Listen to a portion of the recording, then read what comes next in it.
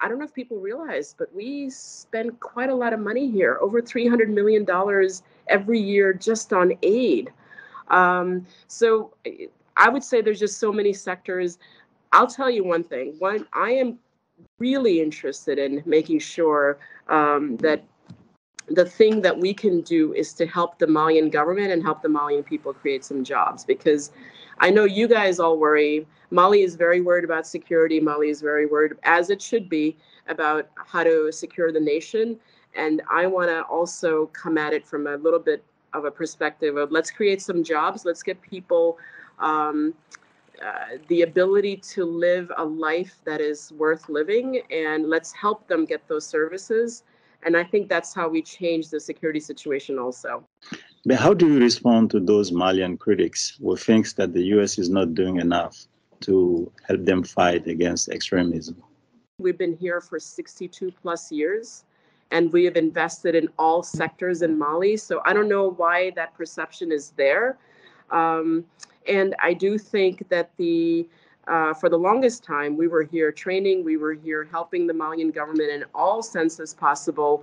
And once there is a transition, I believe we have a chance to come back and do some security cooperation as well. But it cannot be at the levels that I think that you've had other partners here. It's going to be, U.S. is a different type of a partner, but believe me, everything that we do is for the Malian people. And I think we want to make sure that there are various parts of what we bring to the table. They may not directly be security related, but they help and advance security. And we know right now, Russia and China influence is really growing in West Africa. So I know you are a new ambassador.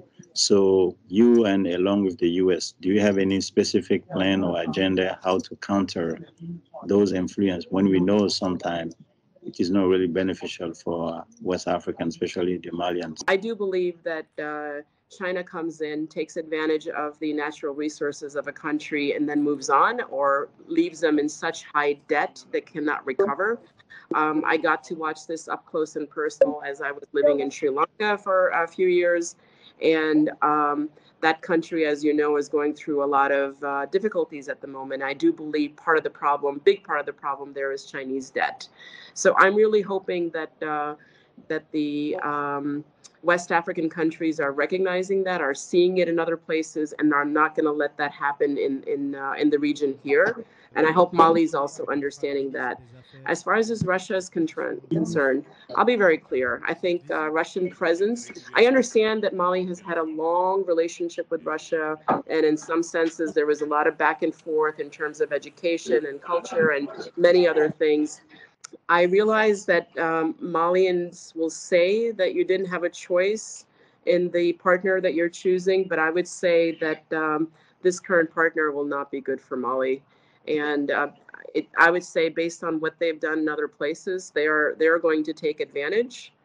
And I hope that they will leave Mali in a situation that Mali can continue to recover.